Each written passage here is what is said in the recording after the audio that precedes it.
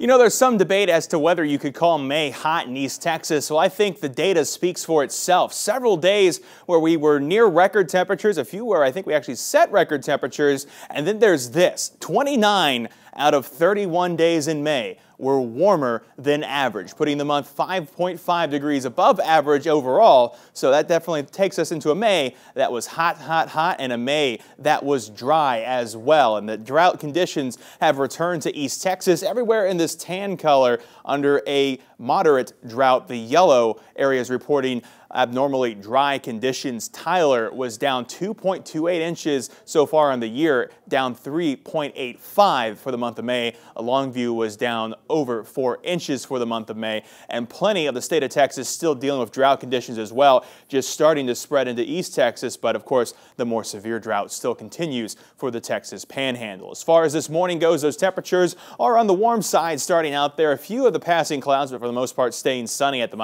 this hour. 74 your temperature. Most of East Texas waking up in the mid 70s out there. 75 Longview, 75 in Henderson, 76 Emory, 77 Sulphur Springs, and Lufkin at 74. The dew points also hanging around the mid 70s out there, and that means when we hit those high temperatures this afternoon, which will once again be in the mid to upper 90s, 97 the forecast for Tyler, those feels like temperatures are going to be even worse, especially if this dew point forecast or these dew points stay around the 70s for much of the day. A little bit of relief in the afternoon. It looks like the forecast showing a little bit of a drop, but it's not by much. The feels like temperatures once again will be triple digits across the northern counties for today, and that pattern repeats itself for the southern counties with triple digit feels like temperatures expected at some point this afternoon. Now, your satellite radar is quiet across East Texas. The closest rain over parts of Arkansas, and that's breaking up at this hour, not expected to impact us. The satellite picture does show you can see some of those thin clouds very barely here.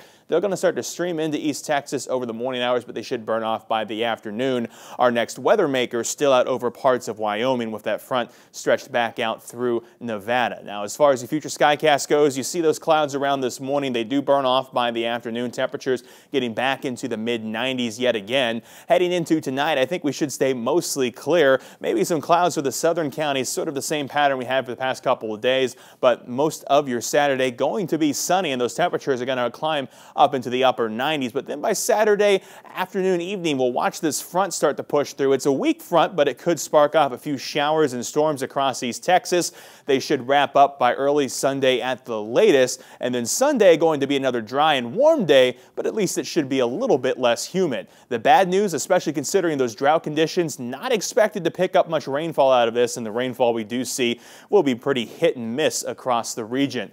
Forecast for the rest of the day, mostly sunny, 97, some clouds early for tonight, mostly clear, 75, staying warm and muggy the next 7 days here. Shows those few rain chances over the weekend, less humid for Sunday and Monday, but the heat and humidity returns along with some small rain chances Tuesday and Wednesday, and then next week looking to be just about as hot and muggy as this one.